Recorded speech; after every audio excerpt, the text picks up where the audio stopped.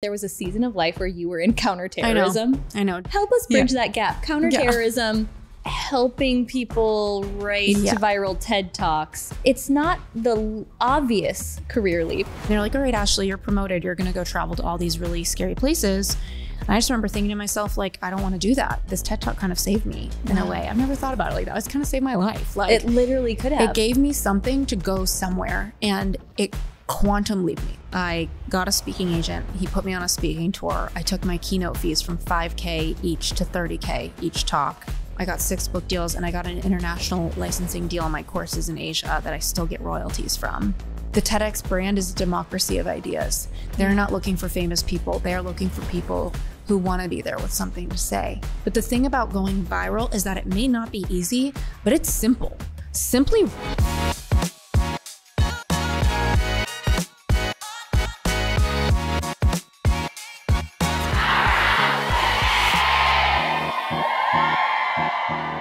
Ashley Stahl, welcome back to Powerhouse Women. Do you remember you were actually on the podcast? I want to say it was like my first year of podcasting even. I was just thinking about that when I was coming here, and it left my little brain because then I saw you again and you feel like a new person in your own way. Yeah, that's how it is. And I think that's how it is when you're a content creator, you're a reflective person. You know, every year of life is different than the last. So I'm excited to be here. Which one of my favorite parts of your story, when I was even like reviewing the form we have people submit, is like the reminder that there was a season of life where you were in counterterrorism.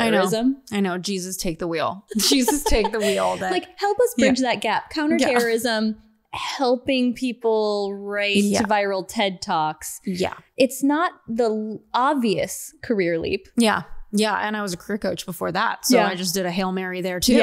Okay. Well, counterterrorism. Actually, right now I have an agency, and it's called Wise Whisper Agency, and we write and book TEDx Talks.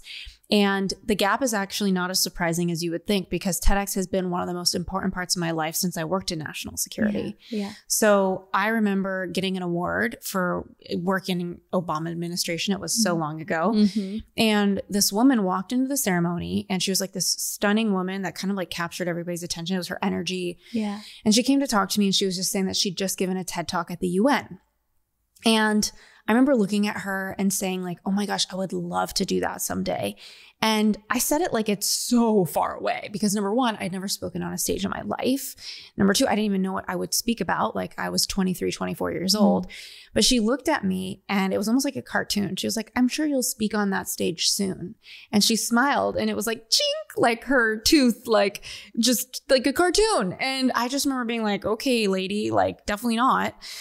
And she ended up shooting me a text message the next week. I was in Istanbul. It was 2012. There were protests in Taksim Square. I don't know if anybody remembers listening to this, what a weird time that was, but there was tear gas in the air. And I was squinting my eyes and running for cover. And I felt a buzz on my phone, and I looked down through my like watery eyes, and it was this girl, an unknown number. And she just said, hey, do you remember me from the event? I recommended you to speak at TEDx Berkeley, and I think they're going to take you because they take my referrals seriously. So good luck. And I just remember being like, what? Like, no way. Like, so much imposter syndrome, and also kind of like legitimate understanding of the fact that I had no experience at all. Like, who am I to even speak on anything? Yeah. So I got an email when I got back to my motel that day, and I was already kind of feeling like national security. Like, I was way too sensitive of a person for it. Like, it takes a very clear personality type for that career. Yeah. And I'm not that personality type. I can't even watch it fictionally in movies. Like, I get too into the fictitious stories of what happens. Yeah. Imagine your nervous system like in a fictitious thing, like when you're actually in it every single day. The one thing I did take away from national security is, I guess, pun intended, I've never said that before, but I'm a straight shooter. So see what you did there. I see what I did there. Like, I know the limits of my knowledge, and I acknowledge those, because when working in national security, it's really a matter of life or death for people if you say you know something and you don't. Yeah. And so in business, I don't sell to people that I can't help.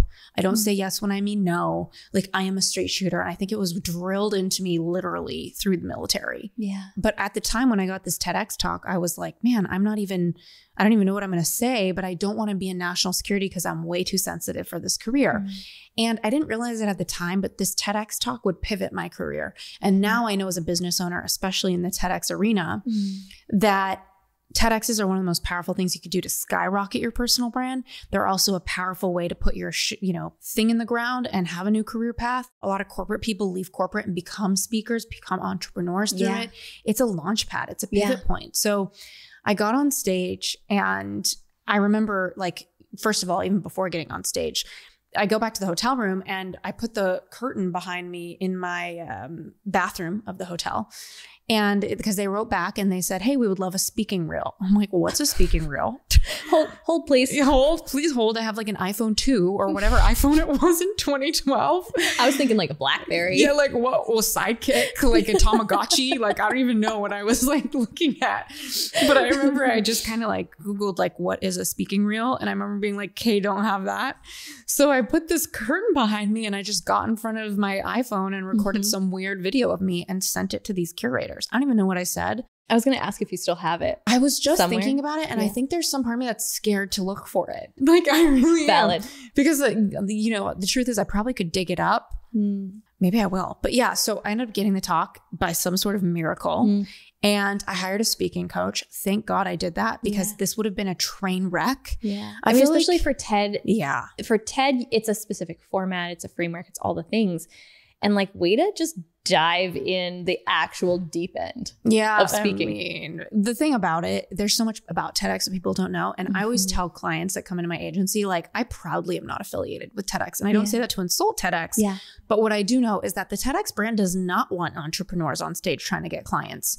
But what is the truth of the matter? The most seasoned, best speakers, or the people that have the most living inside of them, usually they tend to have some sort of entrepreneurial spirit, entrepreneurial objective. And those are the best speakers for these talks quite often. Activists with movements, whatever have you. Those activists want donations. They want philanthropic, whatever. So everybody tends to have a goal when they put that much work into a talk. Yeah. So I actually think the organization's mindset that they don't want to attract people that want opportunities from them is antiquated. So I'm happily not affiliated with them. I'm just an entrepreneur that wants more entrepreneurs for that exact objective to get these talks. So I got on stage for my first one. I was after Guy Kawasaki, who, those of you who don't know, like, really investor in Apple of all places. So just casual. I mean, but just I will say, no life ambition at all in that literally, guy. And he was not even, I mean, obviously he wasn't nervous. He was like acting like he was at the mall. Like, it's just another day for this guy. But for me, this was like my worst night. And looking back, it was 49% worst thing ever, 51 best thing I've ever done for my entire career. But the people backstage were all panicking and scared. And it was so humbling for me at 24, 25 to think to myself, like, oh, wow, the nerves never end. Like, these people are freaking out and they're seasoned. They're older than me. They're so much further along. I've never spoken on a stage in my life. These people are speakers, a lot of them. And so I got on after Guy Kawasaki and I gave it my best. And the talk ended up going viral. The funny thing is, like, imagine your first try at speaking going viral. It's kind of a weird thing. You kind of don't want that. Yeah. You're like, I don't want my starter pack to go this far. And so, the gift in all of it was that I was able to leave national security, which I wasn't like suffering, like I was really good at my work, but it was really high risk work. I was working in a pilot program for the Pentagon. It was for Afghanistan. 14 ambassadors at the State Department had asked to get this program in their country. It was all hot zones, high risk zones. And they're like, all right, Ashley, you're promoted. You're going to go travel to all these really scary places. And I just remember thinking to myself, like, I don't want to do that. That sounds like a really bad idea for me. And so this TED Talk kind of saved me in a way. I've never thought about it like that. It's kind of saved my life. Like, it literally could have. It gave me something to go somewhere, and it quantum leaped me. So I ended up not only walking off that stage, but I started a career coaching business right then and there, because there were really no women at the Pentagon that were as like seasoned in leadership, and it really bugged me. And I don't even know if I have an opinion on if it's anybody's fault that it is that way. Sure. I don't even know what conclusion I could draw there. But what I can say is that it just made me sad that there wasn't that energy in the room. And I really needed that. Like, there's one woman at DOD who was like a mother figure for me, and she helped me grow and she made me feel safe. And because of that safety, I became a leader. And I think that's what we need to really step up. And so I just wanted to help other people be there. Yeah. And it was also the recession. Friends couldn't get jobs. And so I became a career coach that day of that TEDx talk, literally is what it felt like. I booked my first coaching group because people just came up to me and I was like, yep, email me. We'll do a coaching group. 8 people from the audience signed up. Wow. And I left my job in national security. Yeah. And I ended up doing $1 million in revenue from that TEDx talk in my coaching practice in the years to follow. And it wasn't even that great of a talk in my humble opinion, but I always wanted to make good with myself on it because I was like, oh, I hate that this is the representation of me, but I appreciate it for what it is. And I was telling people over the years, you got to do a TED Talk. These things are nuts. Like they're a must do. Yeah. So I gave my second TEDx talk in 2019. And that one, I was a seasoned speaker by that point. I had also attracted a speaking agent through that TEDx talk that took me to new heights. And I'd gone through a whole journey. I had a career coaching business. I had online courses. I had a book deal. I have my podcast still, the U-Turn podcast. My book was called U-Turn, is called U-Turn. And by the way, the second TEDx talk, that one I wrote with that level of excellence. Like I'd been working, I had things to say, and I respected it. A lot of people don't really respect the opportunity. You know, friends we have, they're brilliant. They'll say, oh, we flow when we speak, we channel. I'm like, channel all you want, but don't channel on the TEDx talk. This is not at the place. This is not the channel spot. Yeah. And so, you know, most people don't realize that the best speakers in the world, they memorize every single word and they usually have 2 to 3 keynotes. And one of the biggest mistakes speakers can make is trying to have a keynote on everything, trying to satisfy every inquiry. You know, you really need to own your lane, own your expertise. And TEDx is a place that you can really put that in the ground and root that. Yeah. So the second one was called How to Figure Out What You Really Want. And that one went unicorn viral, but nobody watched it for the first 6 months upon its release, which is very humbling and interesting. What do you mean by unicorn viral? Is there a is that like 1 million? It's got about 10 million views now, and it's on the top 100 TED Talks of all time. Yeah. Crazy. Ashley. Isn't that wild? And I'm sitting here with you. Yeah, I mean, oh my gosh, I'm such a big deal. Just like an entrepreneur grinding and eating shit sometimes, just like all of us. Just like all of us. But wow. Yeah, that talk. Incredible. I poured myself in. I respected the assignment. I opened up that talk with this moment for my dad. He was in the kitchen and he got a phone call and somebody had claimed that they'd kidnapped me. And I walked people through that story. And so that talk just went wild, but nobody watched it for 6 months. And it really taught me that these things are brand assets that move on their own time and on their own terms.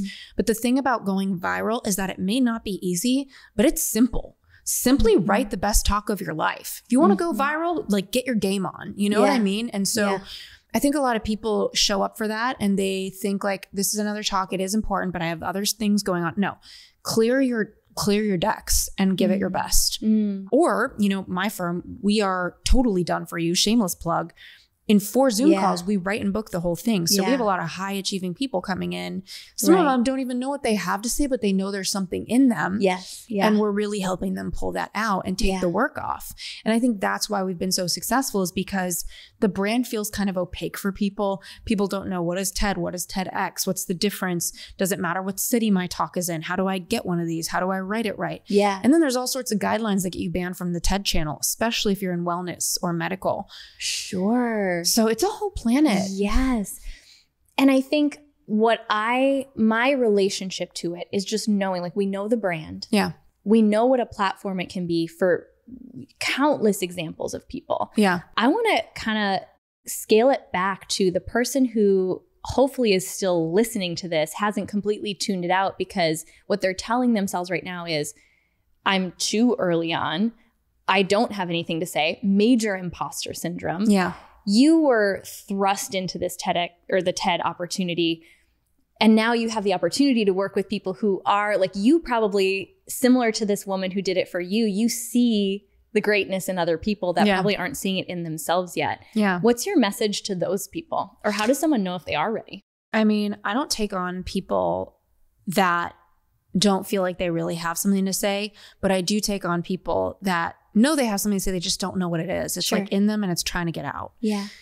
So I would say if you just don't really feel like you have something to say yet, something's not coming out of you, you don't have content about what you want to say, that's okay. Take your time, get to it when you're ready. But what I will say is that everyone knows something that other people would get value from. And what's obvious to you is not obvious for a lot of people, especially when it comes to your unique talents and gifts. And my first book, U-Turn, was all about that. Like, the message of the book was, don't do what you love, do what you are. Figure out who you are and use that zone of genius in your life. And so for me, my zone of genius has always been writing in words. And I actually open up the U-Turn book in preschool where the principal told all the kids, like, tell the parents who you want to be when you grow up. And I remember I said, I want to be a mom and a poet. And then I went into counterterrorism and did all this other stuff. Like close, but not, you know, like, wah, wah, wah. Yeah. Like I read all these Shel Silverstein books and then I became some sort of Sheryl Sandberg and not the right one. Pantsuit and all. Yeah. Pantsuit girl. Yeah. And so wow. I feel like I finally have been back to myself now with TEDx. But what I will say to the person listening is ask yourself a few questions. Well, I have many. The first one is, if you could have the world know one thing that you really get, like what do you really get that you wish the world would kind of get? Mm. And if the world got it, how would things be better for everybody? Mm. So that's one really big question. Ooh, that's so good. But I'm about to completely cancel that question out because here's why. I really don't like that TEDx talks about the one idea we're spreading. I always tell clients who come in to write and book their TEDx talks, I'm like, listen, YouTube owns the party. It's a YouTube talk. Right. TEDx is so the bouncer at the door. Like, who cares about the bouncer? Let's just say the right thing to get through the bouncer. To get you on stage. Mm-hmm. Oh, that's such an interesting way to think about it. You're right. So I look at it through the lens of what does well on YouTube. Mm-hmm. What does well on YouTube is original thinking, gripping content, and there are certain things that help you go viral, right? Like the title.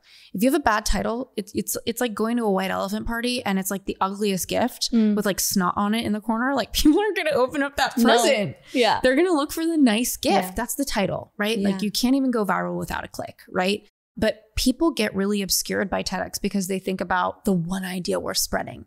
And I'm like, stop thinking about that. Stop taking highly talented people and dwindling them down to one idea. Yeah. That actually takes a very smart person and puts their focus on one tiny thing when their brain is so much bigger than that.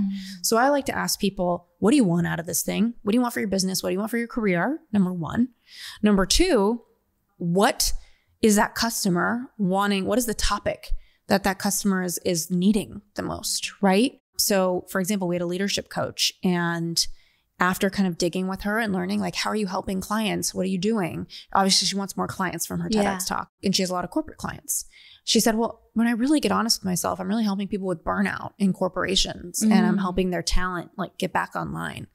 Like, great. If you can only have 3 or 4 conversations about burnout with people ever, what are the most important things you'd have to make sure they get? And I just let the client riff until they say something that, as I'm doing my own body scan as a creative director for, driving this TED Talk to the right place, I just think to myself, what are they saying that is hitting me personally? Yes. Like I'm taking something back. It keeps coming back for me. Like I want to ask more about that. I want them to say more about it. Yeah. Because on a human level, all of us can get value from each other. So I just wait until I'm getting value, and I can't like tout myself. But after having a team write and book more than 100 TEDx talks, I've heard a lot of personal development, a lot of leadership advice, a lot of everything. And it's special when somebody says something that touches, because I've heard so much.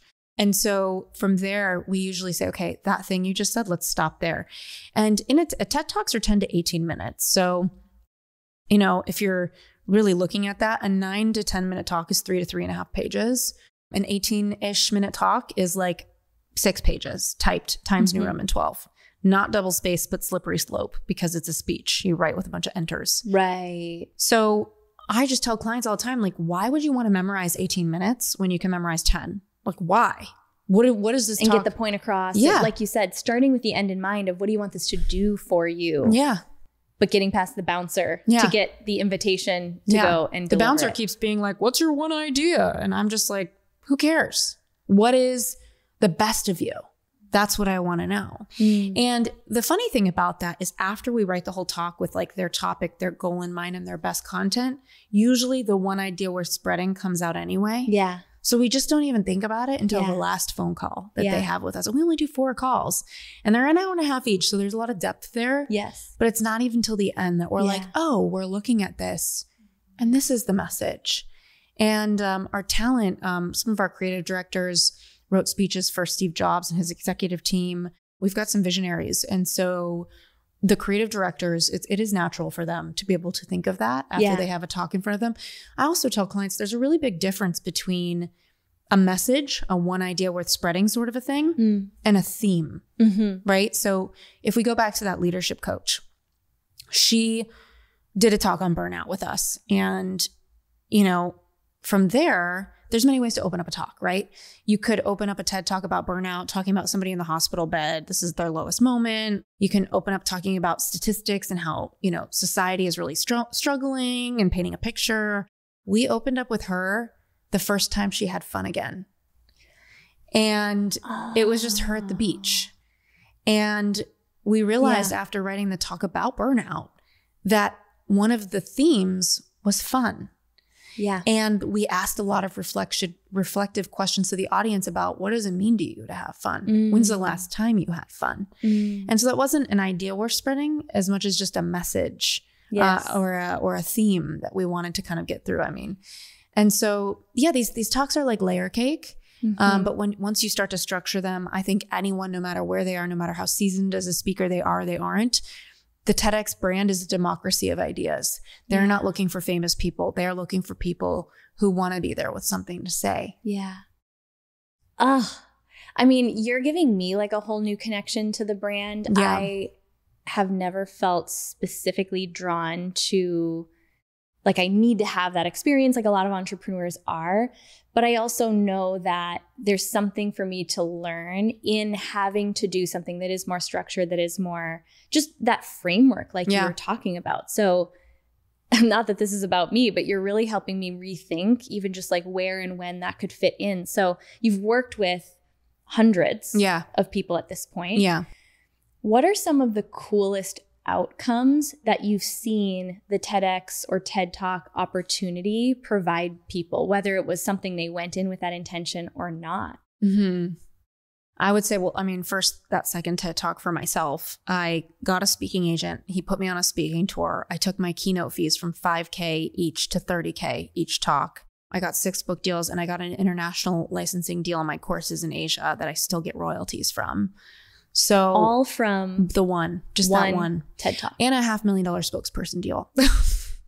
Casual. Yeah. It's like really wild. Yeah. And what is it uniquely that being on that stage provides versus any other, we could even say like big stage in the world? Well, so this is really interesting. First of all, the differentiation between TED and TEDx. So both of them have 40 million subscribers. So I don't know where else on YouTube you can go that 40 million people are hanging out in the algorithm waiting to listen to you talk for more than 30 seconds. Yeah. It's active viewership. It's not passive viewership. And YouTube is treated like a search engine where people are looking for solutions to their problems. And the SEO and the rank that TEDx has is higher than pretty much any other channel. So if you are a content provider, a subject matter expert, you are messing with the highest quality content channel that you could get from a search perspective on YouTube.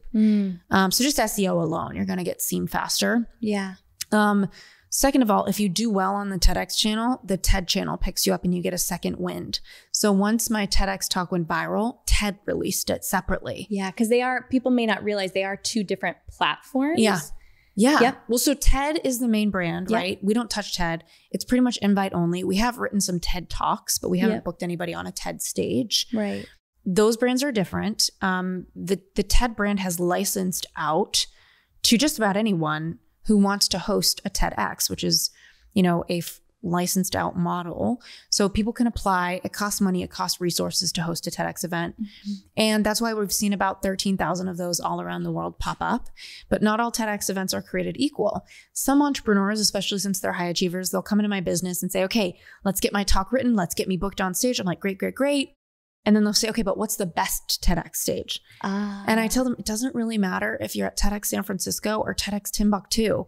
As long as the event has been run before and you're not a guinea pig, you're good. You just don't want to be showing up at an event that's never run and it's disorganized and chaotic and your audio is going to be bad. Yeah. So we only book clients on events that have already been run before. Okay. Another thing is the license size. You know how much the TED brand, and this is just my own opinion. So we kind of feel like we have a sense how much the TED brand trusts a TEDx event. Yep. When they get like this really good sense of audience size. Like if there's a bigger audience size, chances are the TED brand is giving trust to that TEDx event and allowing them to have more humans there as part of their license. So the bigger the event, the bigger the license, the bigger the trust. But does that really mean you're going to get more street cred through your YouTube link? Probably not. Right. It actually, that has no implication. They don't even know how many people are in the audience. No, you can't tell at all. Yeah. Okay, I'm thinking about this through the strategic lens of someone who's listening to this, who's had a TEDx talk on their radar, who's now realizing there is someone who can help them pretty much write it, produce the whole entire thing like your agency does. Is there a time that's more aligned in terms of using it as a strategic business advantage? What do you want to have set up on the back end so that you're ready for virality if it happens, whether it's immediately or 6 months down the road, a year down the road? Exactly. What do you want your business to be prepared for in the case that the best case scenario happens and now you have all this view? There's a real strong amount of people that come out going viral with us. And I will say there's some things that they're doing for that. But when it comes to preparing, I would say the most important thing is the bio beneath your YouTube video. A lot of people don't realize TEDx has a lot of guidelines around how you self-promote. Yeah. You can't just say, as a business coach and somebody who helps entrepreneurs make money, like you can't get up there and say that. You risk your talk getting pulled down. Yeah. So, and they will ban your talk if they don't like the guidelines that you did or didn't follow. So it's important that you abide by those.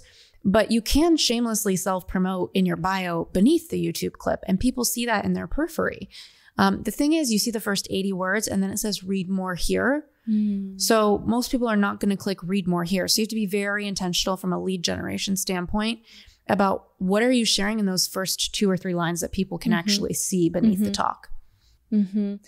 What about from, and this is like your strategic brain as a business owner, what do you want your business to be prepared for? Right. Like what assets do you want to have? Well, exactly. Because if a bunch of new traffic comes to a website that's janky, is it a missed opportunity? You know, that's kind of where my mind goes is like, if someone's considering this and they really want to use it to their strategic advantage, yes, there's the cases like you shared where you didn't actually have a business. It was just you were also ready to capture the attention that was coming to you by saying, email me, we're going to set this up.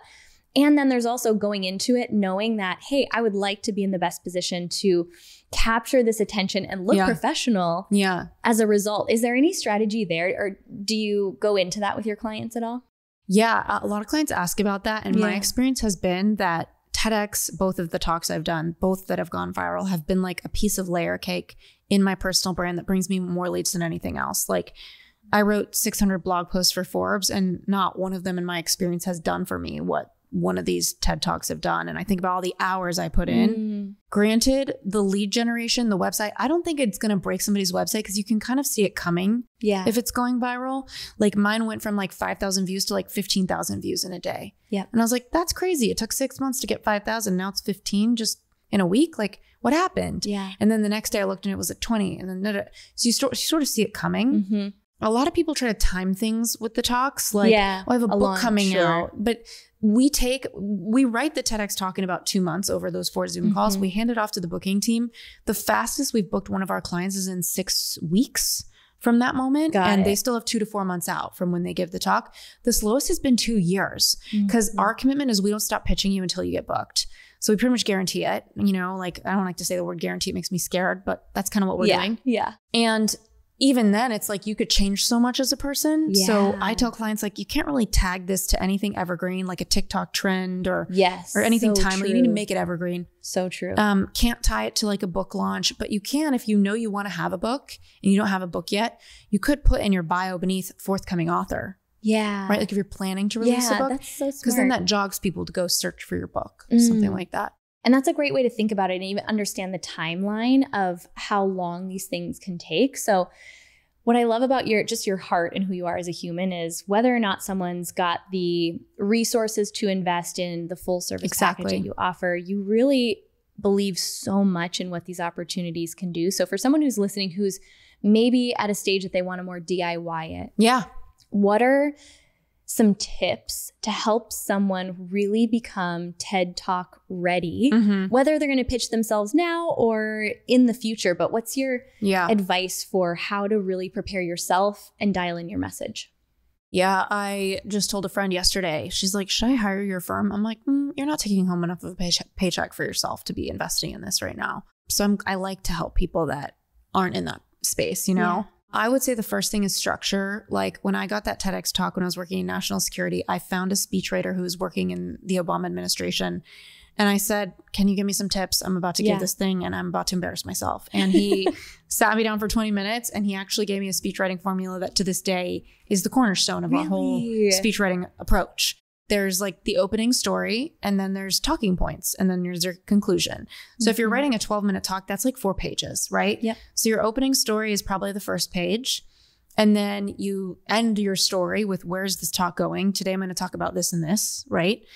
And then there's probably no more than room for 1, 2, 3 talking points at most. I would say 2. And so you really have to think to yourself, what is your topic? What story from your life has moved you deeply? What's a vulnerable moment? What's something important to you? And there's 2 types of stories that we always find we see in people's intake forms when they sign up. One type is like, we call it the cheap shot. It's kind of like, what's that? That's like the crazy story. That's like, well, obviously this is a crazy ass story. We could just use this. It's going to do great. Yeah. It's a crazy story. Everybody's gonna pay attention. It's not relatable though. We have one client, he got out of 2 car accidents, both fatal, untouched. He was the only person that survived. That's a crazy story. Yeah. You want to hear more about that. What happened? Yeah. Sometimes you play to people's fears, right? Like my TEDx talk from 2019 is my dad in the kitchen getting a phone call. I was kidnapped. Like that's like so off the wall that people are like, what happened to her? Is she okay? Like, how is she even here talking? She got kidnapped. So there's the curiosity. There's like hijacking their amygdala and scaring people, like whatever you want to do. But the other route we can go, which is just as powerful. And I really want to highlight that for people listening, because some people are like, I don't have a crazy story. Yeah. Do I need to make people cry? Right. Do I need to hire someone to kidnap me right now? Or it's fake like, a kidnapping?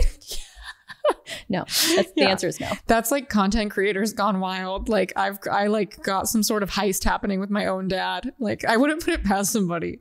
Right. Oh my gosh. All of a sudden you see like someone using your story. Anyway, I digress. But the other one that's just as powerful. Yeah.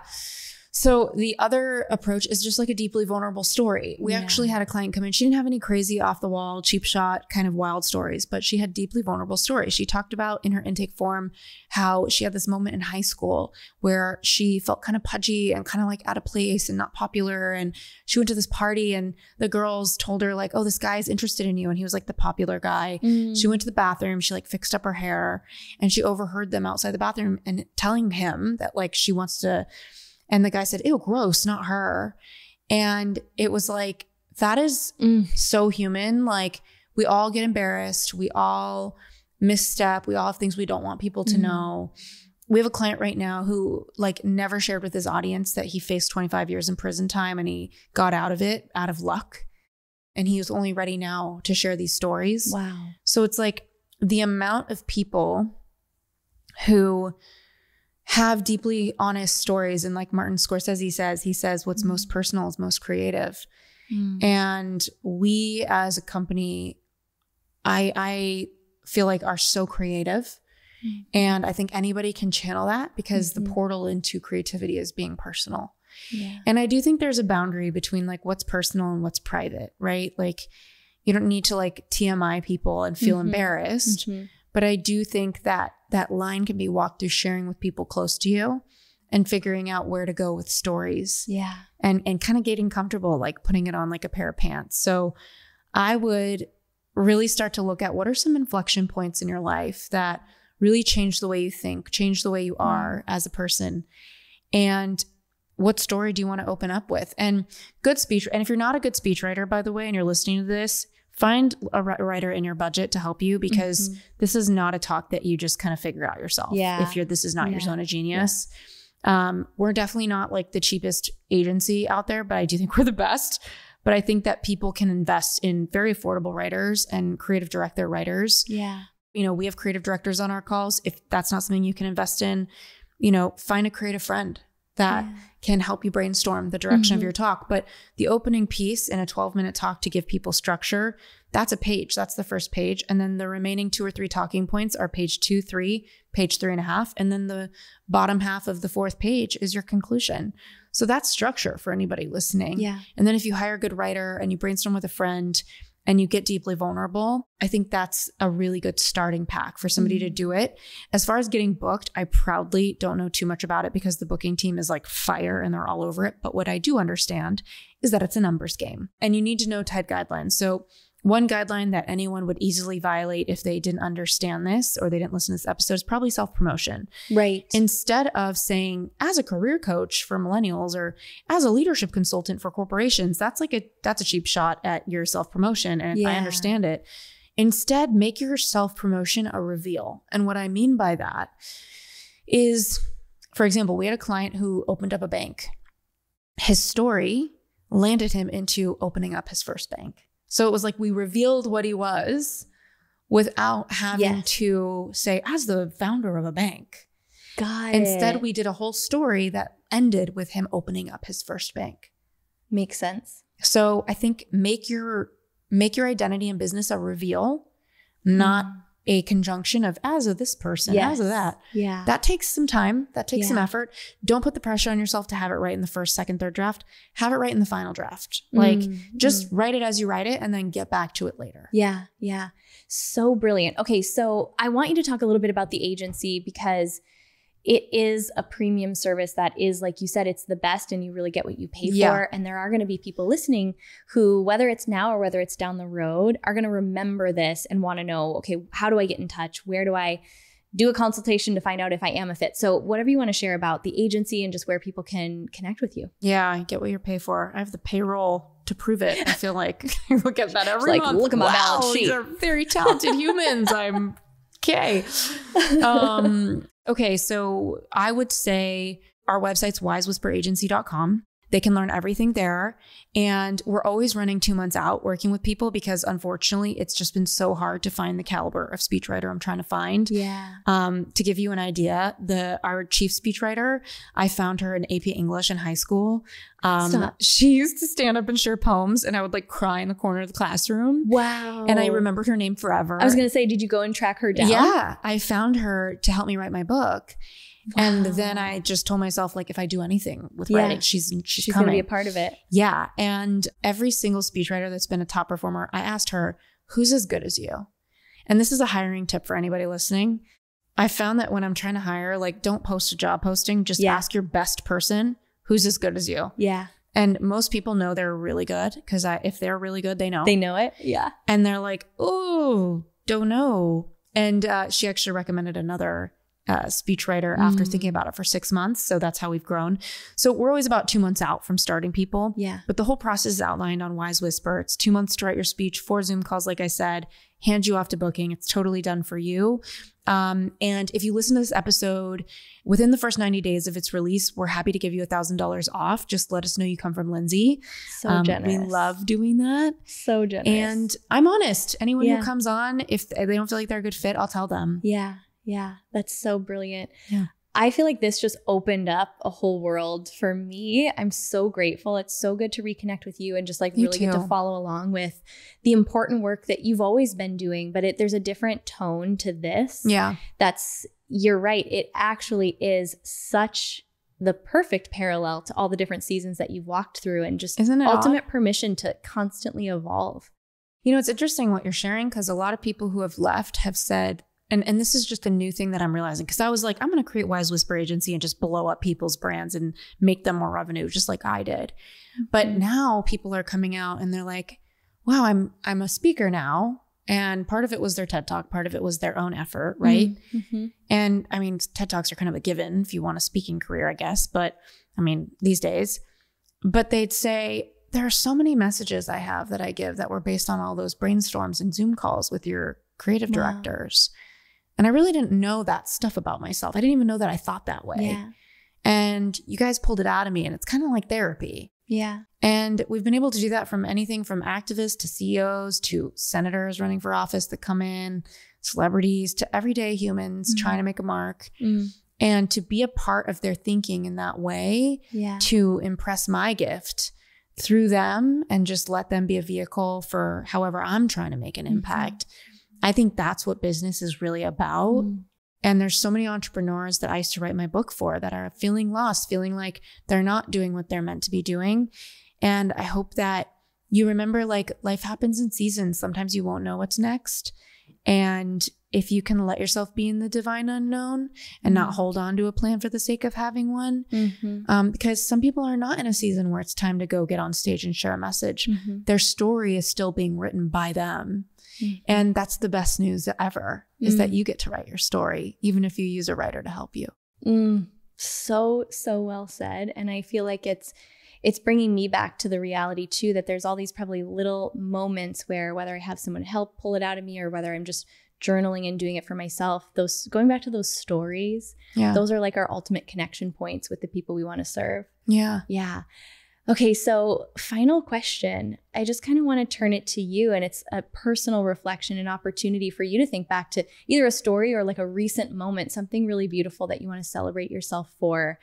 It's like an opportunity for all of us to pause and realize, like you saying, the story that's being written right now, there's so many little things that I overlook constantly, to pause and just acknowledge the beauty of right now. So we just call it a powerhouse moment. Anything big or small, but it's just an opportunity to acknowledge yourself, to celebrate something. So when I say, what's a recent powerhouse moment that you want to celebrate, what's the first thing that comes to your mind?